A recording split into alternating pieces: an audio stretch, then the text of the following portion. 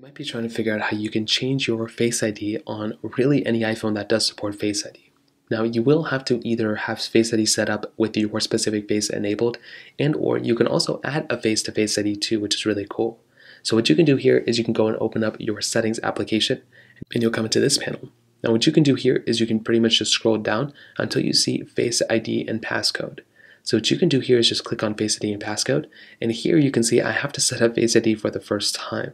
So what I can do is I can click set up Face ID for the first time, and it's going to allow me to basically set up Face ID. Now on my personal phone, going into the same exact area, Face ID and passcode, it's going to prompt you to type in your passcode for the first time. So type in your passcode to your device. And once it's typed in, if you want to go ahead and basically reset Face ID, there's a little button here that will allow you to reset Face ID for the most part.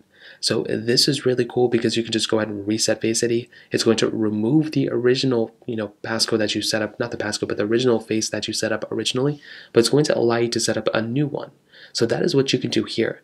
But if you want to go and set up an alternate appearance, meaning that if you change with the way you look all the time, or if your phone's having a hard time recognizing you the way you are, well, you can go and set up an alternate appearance right here, which is basically just going to go ahead, if you see right here, in addition to continuously learning from how you look, Face ID can recognize an alternate appearance as well.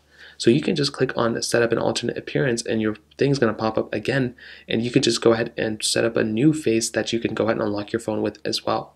So that is basically how you do it. It's very, very basic. You can also, so you have the two options. If you want to set up a new face or whatever, you can just click reset Face ID and then go ahead and put in a new face there. Or you can set up an alternate appearance, and that's basically how you can change it.